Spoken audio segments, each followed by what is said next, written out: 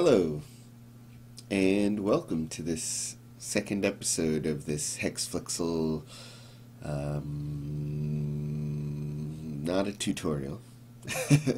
Maybe it's more of a walkthrough or vlog, because I will most likely make mistakes, and hopefully these mistakes will be useful for you. But last time I just showed you where to get stuff, how to install it, or not even really how to install it, but where to get stuff. And today we're actually going to look at coding. Let's get started with that. So first I want to show you how to make a new project. So say you have this folder where you want to put your projects. Just go one folder up, and if you shift and right click on the folder, you can do this open command window here. So from here what you'll want to type is Flixel, and then template, and then hyphen in, which I think is for the name, and then inside of quotations you'll put the name of the project you want to make. So let's call this HaxeFlixel. I was going to say tutorial, but I don't want to call it that. Vlog. So, and if you don't feel like typing out the whole word template, you can actually just write TPL and it'll do the same thing, but that's not so big of a difference. So there you go, and it said it created our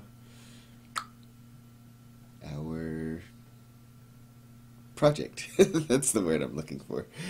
Alright, so let's take a look, and there it is, HaxeFlixel vlog, and then we have our project file there. Okay, so actually this is from a previous project. So here's our project. We got references to the Flixel framework and library.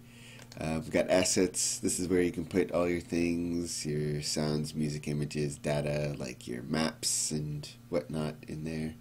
And our source code.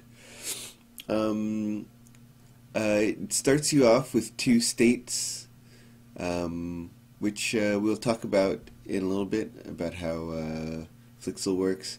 But these others are more of getting Hex and Flixel connected.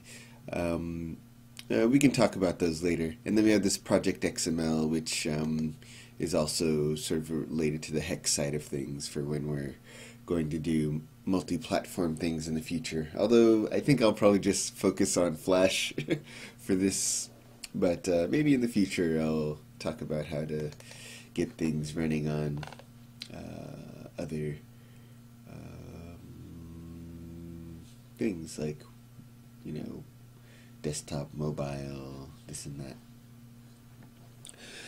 Okay, so let's let me get my notes up to see what we're talking about here. Alright, so yeah, let's take a quick look at how excuse me, at how Flixel sort of is organized in your objects that you'll be working with and everything. So as I said, we had these state files here, or classes, and here's basically how it works. There's a Flix game object, which is basically done automatically for us in this game class, which is just sort of the basic setup things about it, which will, with Flash it sets up the basic stage and all that kind of stuff. And then inside of that we have this FlixG, which actually is useful for quite a few things, you know, getting the width and height of the stage, our cameras, this elapsed time for doing delta time with our, you know, animations. And it's also good for, you know, our collisions and overlap, or not good for, but that's where we go to, you know, do our collisions and overlap.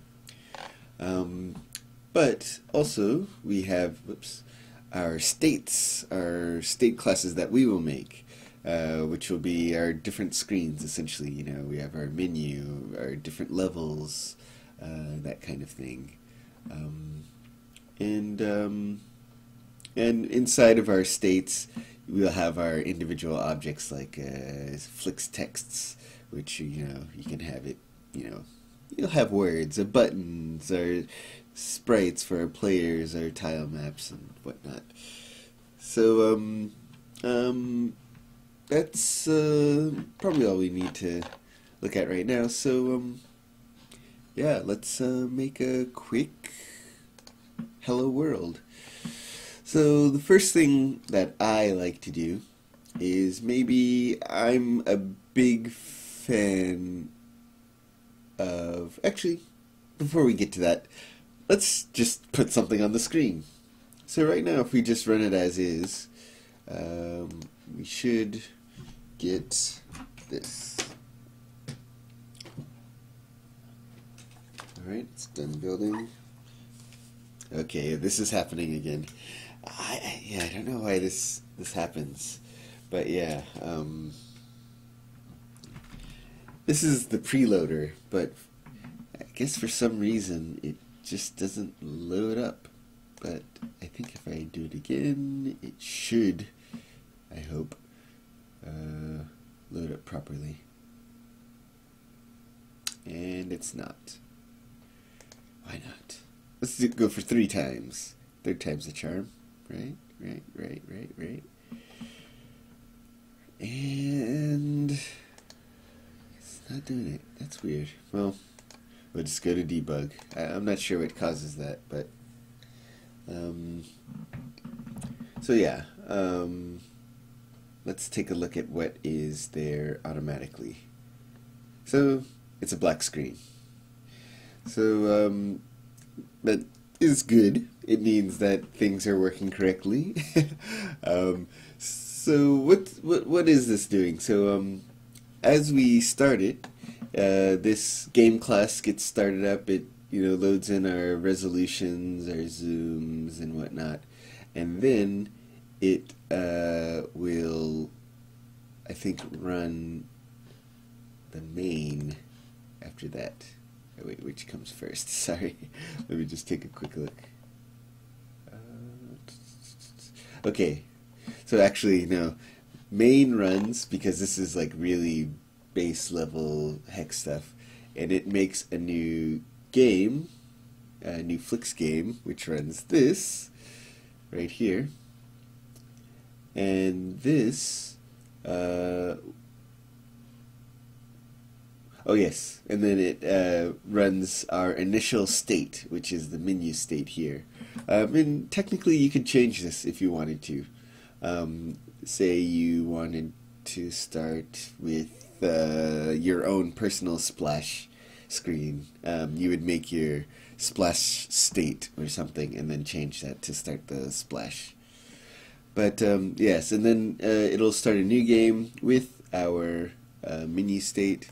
And right now, this is our menu state, and inside it gets created, and that's it. There's nothing in there. So let's put something in there.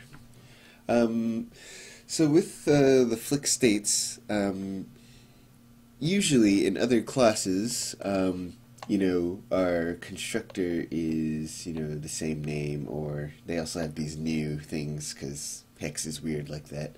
But with our states, we're actually going to use this create. We're going to override the create from the super class of Flix state. And so underneath this super create, we're going to put our own code. So let's start with the basic things. We'll do a hello world. So as I showed earlier, inside of your states you'll have your objects and whatnot inside there. But kind of like in Flash, if you're familiar with using that, you have to add your objects to this object or this state or display list, whatever you want to call it. And that is very easy to do. We just do add, and then inside we make an object that we can add. And actually, maybe this is a bit small for you, so let's make it bigger. And we don't need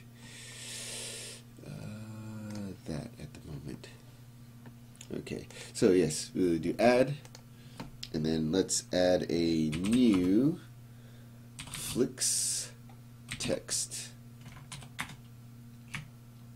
And I hope that you're familiar with how objects work and whatnot. I don't have to go into too much detail about that. If you do have questions, I guess, put a comment down there and maybe I can direct you to something that will help you in that arena. But if you're not familiar with that, you might want to just look at some other tutorials before this one, or other videos. This is not a tutorial. Alright, so first it's asking for X and Y position of this FlxText, and I just put it at 0, 0, which is in the top left corner. And then our width for this, we'll just put 100, and then our string of what the text will say, and let's have it say hello HaxeFlixel. And I don't think we need to change the font size or the embedded font or anything, so we'll just leave it at that. We'll close it out, put our semicolon, and then let's just go for release again. I wonder why. Please work, please. Man, it's not working. Why? Okay, anyways, yeah, we'll stay in debug for the time being. So we'll run it, and there it is. It's very small, but it says hello HaxeFlixel. So there we go. We have our first thing showing, which is kind of cool, right? So let's kick it up a notch. So that looked really small, right? So we want to get, let's say we want a retro look. We want things to have big, fat, chunky pixels and whatnot. So how do we change that? If you've done things with other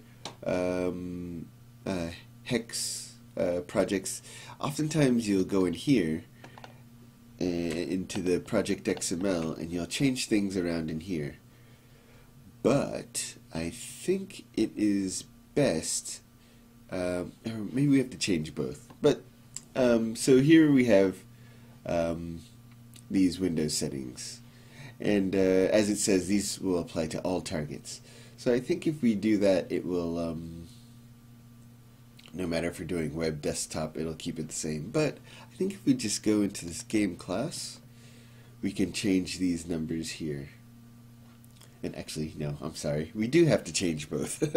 So yes, I prefer I think what's called a wide VGA. So I think that is just 800 by 480. And then in our game class, we have these. We have this.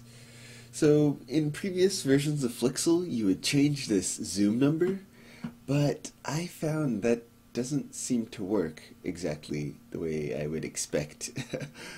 Like, for example, if I keep this at 800 480 and set the zoom to 2 and run it,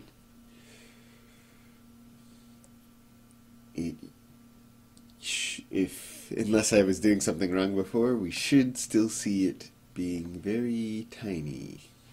Yeah, hello HaxeFlixel. You see, like that. So, I think it's best to just leave this at -1 and have it handle the zoom automatically, but then change our width here to half the size.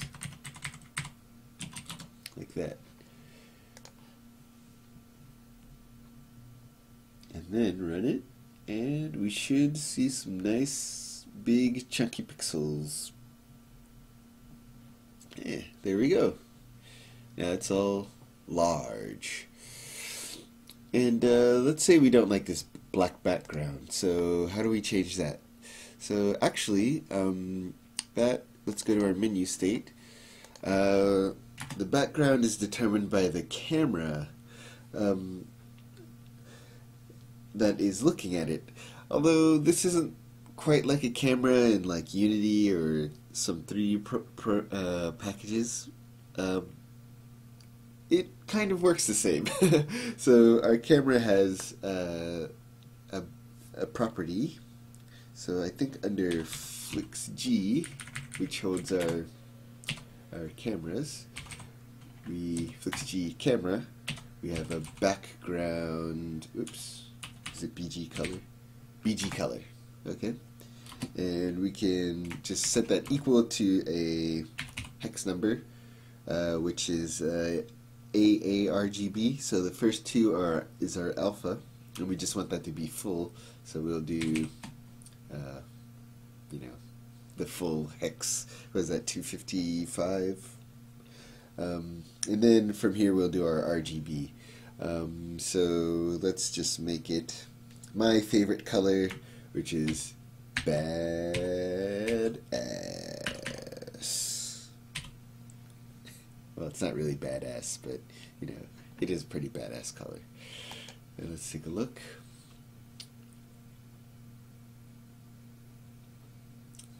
I need a new computer. Hey, there we go. We have our hello HaxeFlixel with our wonderful badass green in the background. So that's basically it. That's all for this episode. Just a quick overview of how to get things started. In the next episode, let's add a player object and then move it around and maybe add some graphics or some temporary graphics. So that's all for this video, and I'll see you in the next one, which will be, I think I'm gonna call the next one episode 2, because the first one will be episode 0, because we didn't really do much in that. So well, anyways, I'll see you then. Bye.